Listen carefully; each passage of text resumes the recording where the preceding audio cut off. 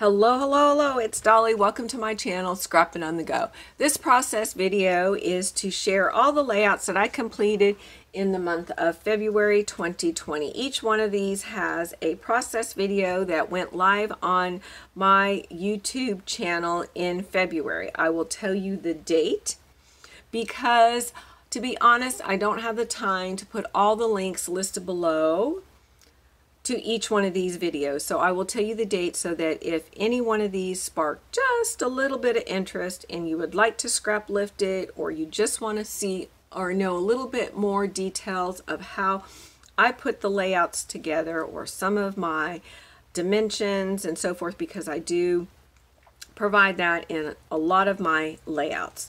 All right, let's get started. This first one here I created for Let's Get Messy Wednesday, and this was posted. I've got my calendar in on my other hand, so I'm going to do this one-handed. All right, this was posted February the 5th over at Scrapping on the Go. If you're new to my channel, I'll have the link listed below. All right, and this was for my art journal book, and these are stamps here, and I have chipboard pieces, acetate piece, and word letters here. All right, these next 6 layouts I posted February 7th, and I've been enjoying the workshops from Close to My Heart because I do lose my mojo, so that makes it easy. And especially with these die cuts, I don't have to get out my Cricut and use my die cut, even though that's a goal for 2020 that I at least use my Cricut once a month. All right, off to this. All right, this is a single page right here. Guess what? I even bought a second set of this paper because I love the B side or the A side as much as the B side. So this would be the B side. So this would be the A side. So anyway, so that's layout number 1. Layout number 2 is a double spread layout. I got it in camera here, but I'll do it one at a time. So there's one. I still got to do my journaling. Remember to document who's in the photograph, where you were at, the date, okay? And then if you want to tell some funny story, you can, and do additional journaling on the back on a piece of paper if you want, okay? I do my journaling off camera, guys. I just get nervous in front of the camera, and my handwriting is not that beautiful, and if there's not spots where I can do journaling on my layouts, I will do it in the back if it requires it. Sometimes my title tells enough, but I do make sure that I write the date and who's in the photographs.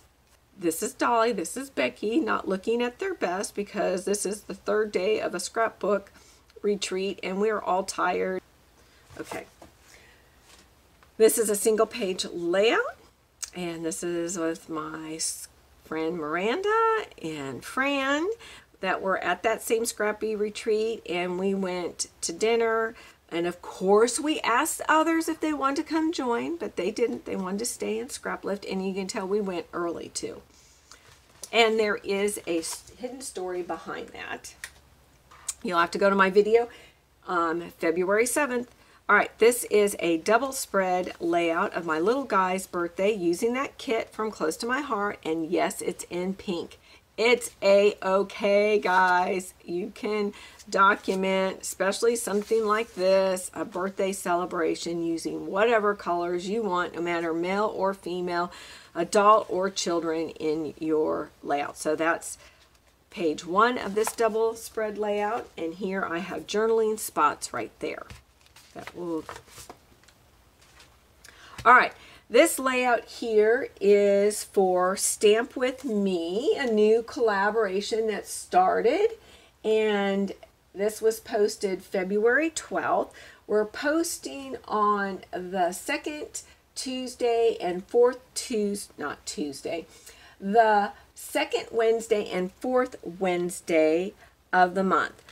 I am definitely posting on the 2nd Wednesday of every month. The end of the month gets a little tough for me, but I will do my best. Sometimes if I don't overcommit, guess what? I always end up doing more.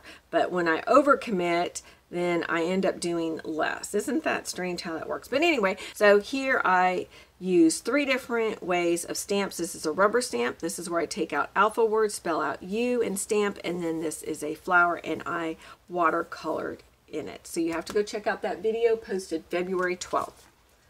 All right, this layout is for Everyday Inspiration. It was posted February 15th. This is where I used my Cricut and from the Cricut design site. And I backed it with papers. I've got splatters and I tell the story behind this photograph. Of course, my title, I'm sure you can get a hint. It says Sick Chick. All right. All right, this is a double spread layout for Multi-Photo Monday. Yes, you see a single, but it's a double, so I have 3 photographs that I'm documenting. This is one of those projects that is different for me, not this style at all right here. Oops, look at, see?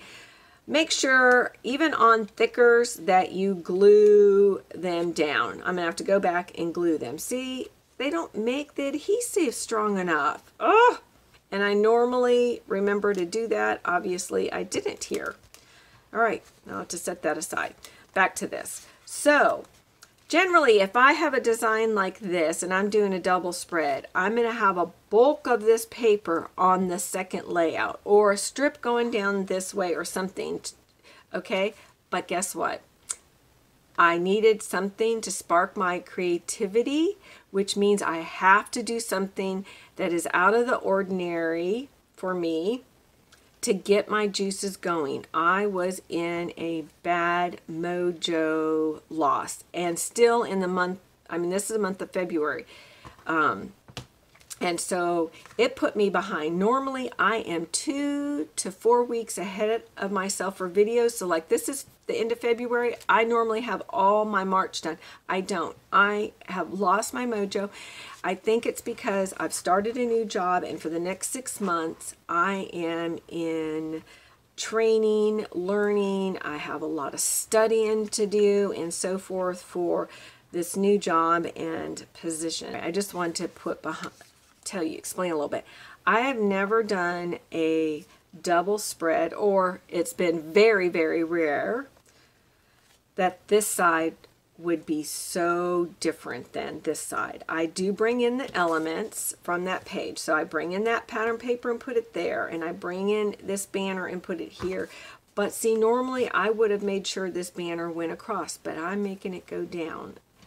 I'm glad I did it. It's not my favorite at all. I love this. I got stuck up in here, but again, I'm wanting to use my product and use them up. I needed to tell a date and so forth. I love how this all is and everything, but even when this was blank up here, I didn't like it. I didn't like it. I didn't know what to do, but it's okay. I'm not throwing it away. It's just something different. And look, I did these little streamers out of washi, or not washi tape, tissue paper. So you need to go check that out. That was posted February 17th. All right, this was created for the collective. This was posted February 19th. The idea behind here is if you have a grab box warehouse from some collection manufacturer, or you put your own together that you can work out of all year, or if that's too much, that's overwhelming, break it down into quarters. And it's just another way to get your products used that is in with your collection of stuff. Instead of saying stash, right? But it is stash, in your stash. And you just want to get it used up. It's bothering you. It's like, I've had this in here, or it can even be new. I want to use it. So this is how I'm going to get it used. So for me, is several different collections from Maggie Holmes with a few of the crepe paper, which is all from the same manufacturer, and whatever embellishments that I had. Now I had 36 sheets of paper from Maggie Holmes and probably, or from crepe paper, but probably 25 is strictly all Maggie Holmes design. But where I was weak in was my ephemera. Okay, I had 4 sheets of chipboard, and I have a sticker book. But I didn't have any puffy stickers, and I like to have all these different textures and layers, thickness of embellishments. So it's okay when you put your grab box together to bring in some other manufacturers that will work with that collection. So my focus was using all that paper and stuff up. So that's what I'm going to work out of all year to post for the collective. All right. So go back, and this would be February 19th. We post on the third Wednesday of the month. The next 3 layouts is for Mini Kit Monday. That is a collaboration that I will never come off of. So we are going to do it when we're in our 80s, right, girls? Or right, ladies? We're all ladies, okay? So that is with Becky, Daisy, Kathy, Shannon, Tracy, and myself. And then we do invite guests to post the same time we post in the month, which is really easy, right? On Mondays. All right. This was posted Monday, February 10th. I used this sketch. Each one of us ladies take a month to host, and month of February was Daisy, and she provided us some sketches if we wanted to use that as an inspiration piece and a recipe. So you'll see that in each of the videos. So for this layout, I used that sketch from Blueprints, and that is my layout. And you will need to go check it out to see who are the people in the story behind the photograph. February 10th. February the 17th. Layout number 2 for Mini Kit Monday. That's the sketch that I selected that was provided. That's the layout. February 24th. This is layout number 3. I need to tell you something. I'm not sure if it's supposed to be posted February 24th, but these next 2 layouts I completed, filmed, edited, and did the voiceover. The day that I was supposed to uplift these, my computer crashed, which is very sad.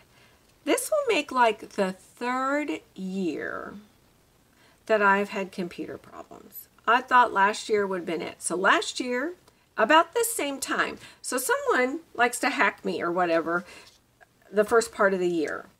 But last year, I also had problems with YouTube and all the updates and stuff, and that threw me behind a week. But last year, when I had trouble with my computer crashing, it was more because of the software update. And I tried everything, and my lovely friends from Mini Kit Monday and my friend Miranda, everybody was trying to help me. I mean, this is an awesome community.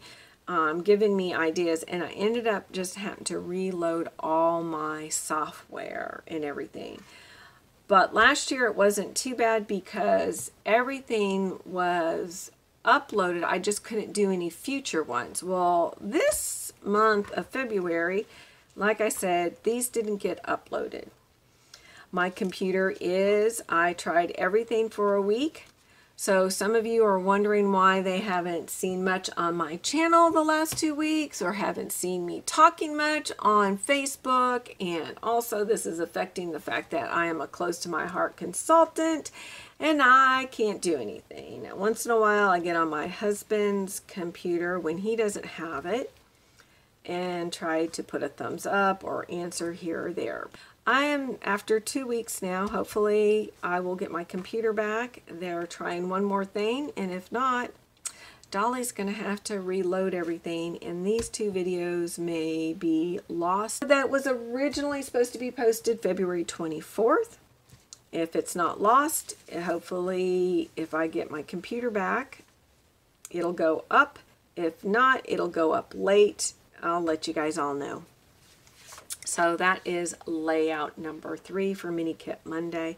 Really, really love how this one turned out. And all right, this final layout is for Off the Board, and we post on the last Wednesday of each month. And what the idea, the concept is, you take something from your Pinterest account that sparked an interest one day, that you pinned, but you've never scrap lifted. Now, This is very easy. This is nothing new type of design, but I chose this to show you that you can take these old basic design elements that have been around for years and put your new twist, or put a twist on it with the new way of scrapbooking, and that revolves and changes all the time. So one of the big things to do is use stencils and add mixed media, which is what I did here. This soccer ball that is these together was from a Kaiser craft paper that I fussy cut out and backed on black cardstock. This concludes my layout share of the projects that I completed in February 2020. I appreciate you all. Give me a thumbs up. That helps bring traffic to my channel, which inspires me to keep doing videos to inspire you to scrapbook your memories in a fun, creative way. Here is my contact information. I am a consultant for Close to My Heart, and I will have the link listed below. Have a fabulous day. Bye.